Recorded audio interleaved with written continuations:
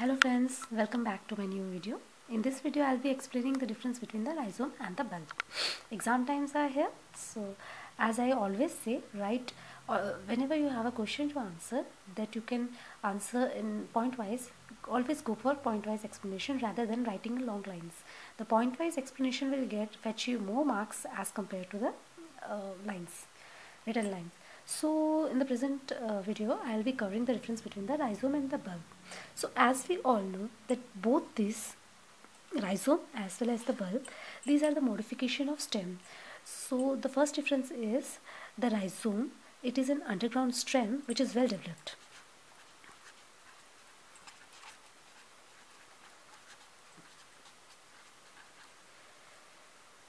This is well developed. Okay.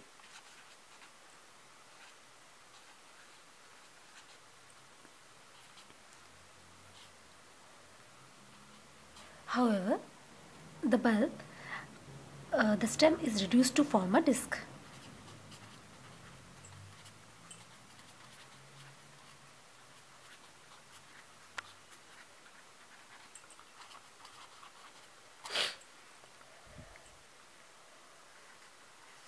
So the rhizome is the shape of the rhizome is irregular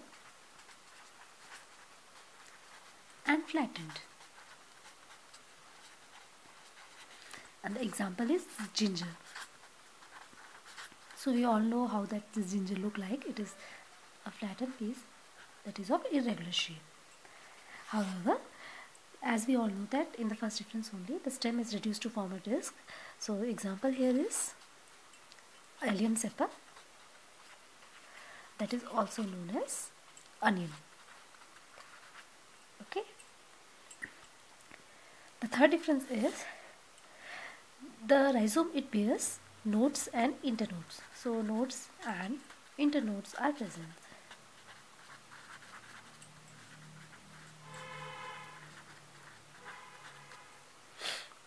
And in the case of bulb, it is lacking.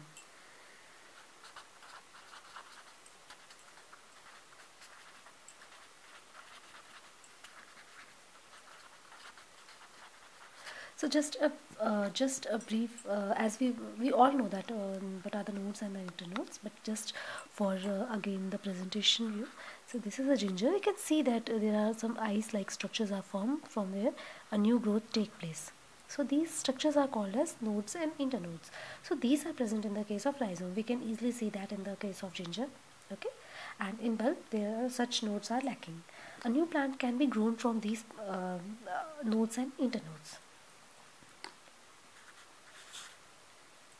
So the major difference between the fourth major difference between the two is that the food material is stored in entire stem and branches.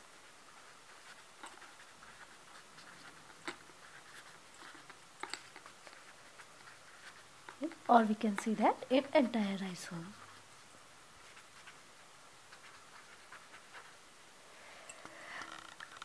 However, in the case of bulb, the food material is stored only in the scale leaves.